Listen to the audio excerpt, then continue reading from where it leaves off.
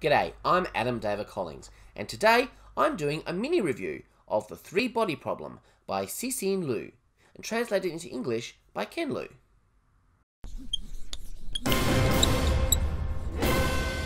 The Three-Body Problem won the Hugo Award in 2015 for Best Novel.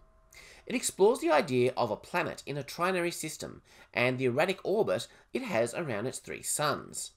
The planet is populated by an intelligent species who constantly have to deal with the unique difficulties of living on a world like this. The story is seen through the eyes of Wang Miao, a present-day engineer.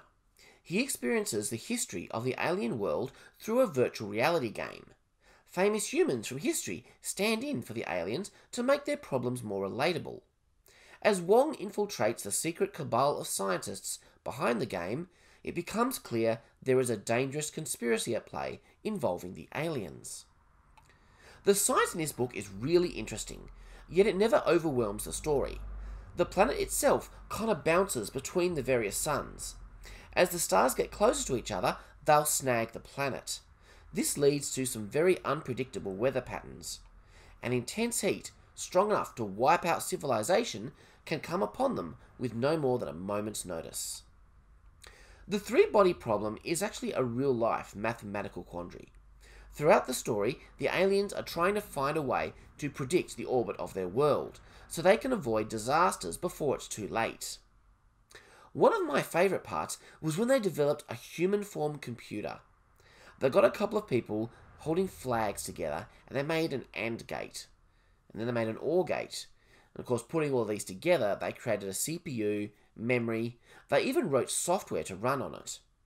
As a computer programmer myself, I understood what they were trying to do here, and I thought it was really cool. But I know what you're thinking. The clock speed of a human-form computer would be so slow that it just wouldn't be worthwhile. Well, they addressed that in the story too. I expected a lot of science in this book, but what I didn't expect was that I'd learn so much about Chinese history. In particular, the Chinese Cultural Revolution. I knew very little about this and found it very informative and fascinating. If you're looking for a book that combines human drama, modern-day thriller, and some really interesting science fiction concepts, then you'll want to check out The Three-Body Problem by Cixin Liu. It's quite deserving of its Hugo. And there are two more books in this series which I haven't read yet. So have you read this book? What did you think of it? And what's one of the coolest science fiction concepts you've come across in a book? Let me know in the comments. And don't forget to subscribe and click the bell so you don't miss any of my videos.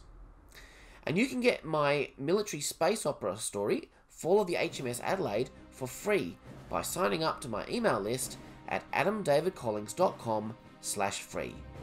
It's a prequel to Jewel of the Stars, which itself is just 99 cents. I'll catch you next time. G'day, I'm Adam David Collins, and today I'm doing a mini review of the three...